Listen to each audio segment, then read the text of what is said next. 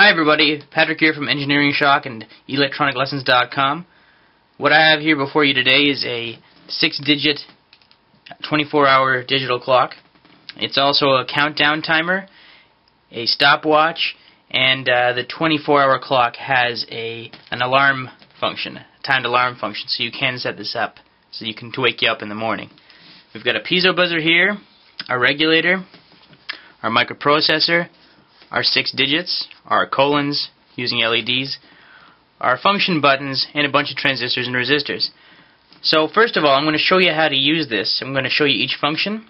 Then I'm going to show you how to put it together. So first of all, we're going to learn how to switch the time. So right now it says 10, 10, 12. So press the S3 button, or rather S1 button, once to change function. This is our function change button. If you press S2, the hour changes. So let's set it to 7:30 a.m.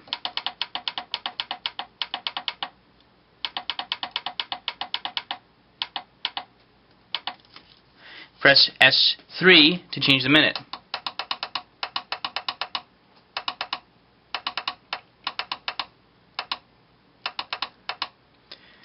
So 7:30, and press S1 again.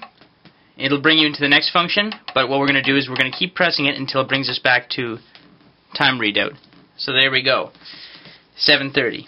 Now I'm going to show you how to change the alarm. So we want our alarm to start buzzing at 7:32 a.m. We're going to press S1 twice. All 4 LEDs that simulate the colons light up. We use S2 to change the hour, S1 to change the minute.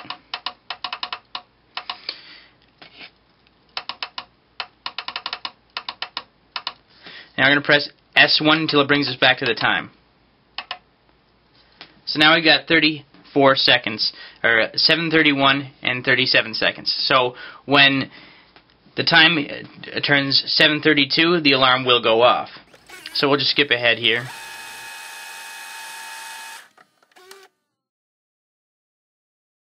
And here we go.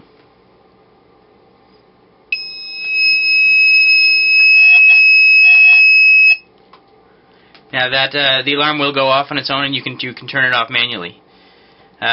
So now let's go to our countdown timer.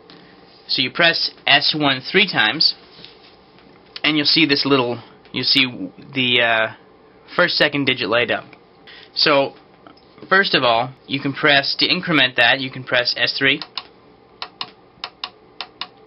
as many times as you want. Then press S2 when you're done with that digit. Now you can increment the 2nd digit using S3. And you can keep incrementing it. If you don't want to add in a certain number for each digit, just keep pressing S2 until all 6 digits are filled out. Now when you want it to start counting down, press S2. Now, when the alarm goes off, press S2 again to turn off the alarm. But here's another interesting thing: is you can actually interface this with your microcontroller here, because you can take the tone that's activating the piezo buzzer here and interface that signal with your microcontroller. So when the countdown timer elapses, you can trigger another set of events using your other circuit, which is pretty neat.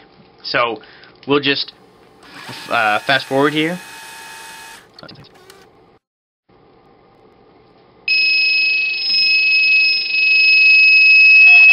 Annoying, huh? It'll do the job. So now, what we're going to do is we're going to press S3 again to bring us into the next function. And this is our stopwatch. So press S2 to start, S2 to stop, and S3 to reset. S2 start, S2 stop, reset. Or S3 is reset. So now we press S1 again. It'll bring us back into time. So in the order, we got time, we've got alarm, or we got time set, alarm set, countdown timer, and stopwatch. So now we're going to teach you how to put it together. So here are all the components required to put this kit together. You got your PCB, your 3 buttons, all of your resistors, your programmed microchip, and your socket, 3 double 7-segment displays, 3 headers, 7 transistors, sorry, your 5-volt regulator, your crystal oscillator, and your capacitors, and your LEDs that simulate the colons.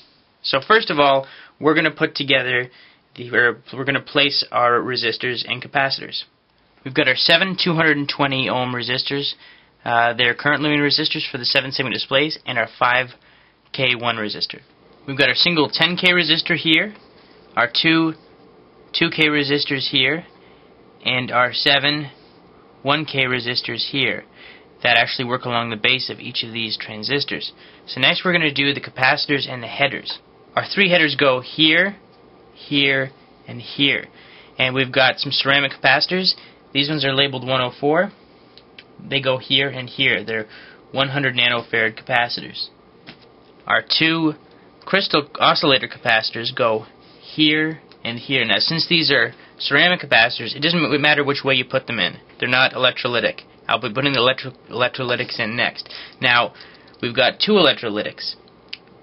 Note that the positive of the electrolytic capacitor is the longer lead, and that the negative is the shorter lead. There's 2 electrolytics on the board, and you'll actually see a positive indicator on both of them. So always make sure to put the longer pin into the side with the positive indicator. Our 100 microfarad electrolytic capacitor is placed here. Our 10 microfarad electrolytic capacitor is placed here. Now we've got 7 transistors and 1 voltage regulator. Now this is something you got to be very careful with, because on the board the default footprint is wrong. Don't follow the default footprint for the regulator. For the transistors, you'll know that there's a flat side of the footprint and a rounded side. From a bird's eye view, make sure that you place the flat side of the transistor facing the flat side on the footprint, and the curved side on the curved side of the footprint. However, for the default footprint for the regulator, which is the same package, the regulator, by the way, is labeled 78L05. You want to make sure that you follow. We've actually marked the correct footprint. Place the flat side to the curved side of the original footprint. Basically, want to reverse it. We've marked it the proper way on the kit. So we'll show you after we place these components. So we're almost done. We've got our buzzer, our 3 buttons, our crystal oscillator, and our 4 LEDs. So first of all, with the piezo buzzer, there's 2 leads. There's the positive and the negative. The positive is longer and should be placed on the indicated positive pin on the footprint. So place the longer lead on the positive side. For the LEDs, there's 2 pins on each LED. Like everything else, the longer pin is the positive. There's a positive indicator on each of these 4 LED footprints. Place the longer lead in the side facing the positive indicator. Buttons only go in one way, or rather 2 ways. But you won't be able to you won't get the buttons wrong. Very, very easy. They fit right in. Fit right into place and fit right in the holes. You just have to push down. The crystal oscillator, not polarized, not electrolytic, so there's no polarization. You can put it in either way, it won't matter. So let's get soldering. Last assembly step, we've got 3 7-segment displays, or dual 7-segment displays. Use the little dot in the lower right corner as your indicator. Place them on the board like this, with the dot in the lower right hand corner. Next we want to place our socket. If you'll notice on the board, there's a little notch here indicating that is the left side of the chip. There's a notch on the socket that will pop. You don't need to necessarily follow this on the socket, but it helps because there is a notch indicator on the socket. So if you place it in blocking the footprint, you'll be able to follow this notch to show you that this is the proper way to put the chip in, because the chip itself has a notch that's supposed to go in this way. So let's pop these in, solder them, and then power it up. Make sure that the notch in your chip is facing left. Make sure to remove the seal, or else you're not going to get a nice loud beep from your buzzer. Let's turn it on. Hallelujah! Thumbs up. Let's test the buttons. S1 successfully changes the function.